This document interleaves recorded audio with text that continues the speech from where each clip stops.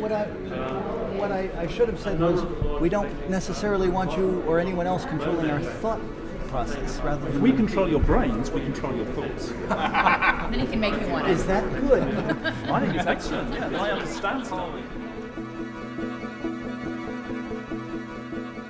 There's a World Health Report that was published end of the last century, predicting what the major diseases were going to be affecting the world. And number 3 is major depression. Not in terms of killing people, but certainly on their lifestyle and their morbidities. All the downstream consequences of being depressed makes you more likely to get diseases, means you're more likely to die from other things and so on. It's a major, major health problem. And then the question is, how do you actually go about improving that situation, and what approaches do you have?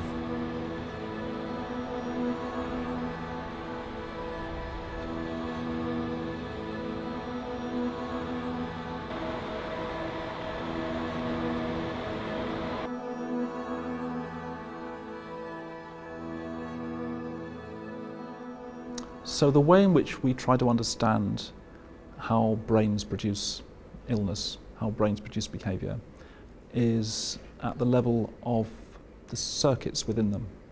And whereas in the past people had ideas about a bad thing happening due to a Sigmund Freud type analysis of brain function would be due to some experience you had, and more recently we've been using genetic approaches to understand what might predispose you to an illness. What we're trying now to do is say that these problems arise from brain activity.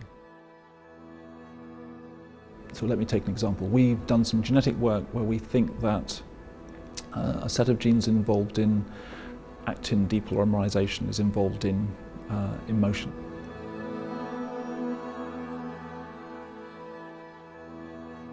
And so it's not clear why something as basic as that would be involved in the brain in emotional regulation. So we actually thought, well, could we find it in flies? So this is so basic, would you find it in a fly brain?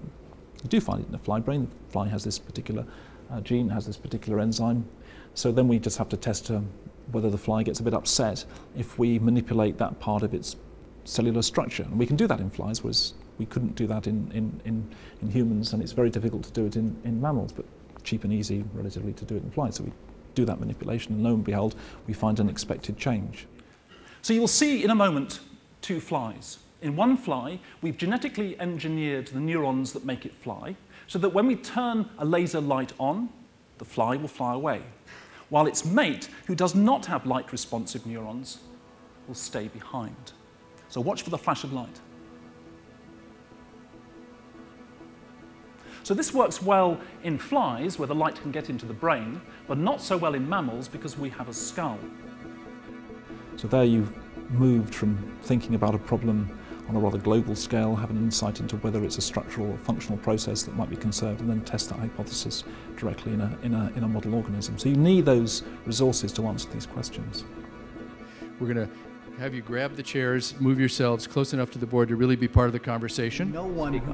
There can be no one who doesn't have a certain degree of discomfort. Most of the people here are supportive of all advances in technology. We're not, trying to stop learning. But you must confront this on a daily or at least monthly basis. No, we want to control brains. Our problem is that brains don't want to be controlled. So we have to overcome this barrier that brains have inherently, that they can't be controlled. No, we definitely want to control brains. What I've given you is a totally overblown description of what's possible. At the moment, you got that. So at the moment, all we can do is make a mouse run around, and that's about as best as it gets. No, it's a little bit better. We can make them go to sleep. So you can put a light into a part of the brain, and then it'll fall asleep and it'll wake up. But in order to do anything more sophisticated than that, I mean, we're at the very, very beginning. So I got that initial problem, and then I got the problem that the biology is horrendously complicated, that we only know a fraction of what's going on in brains. We don't really know how they work, we don't know how they produce feelings, and without knowing that information, how can I understand what's going wrong in somebody's brain? So put those things together and you have one of the most challenging problems in biology.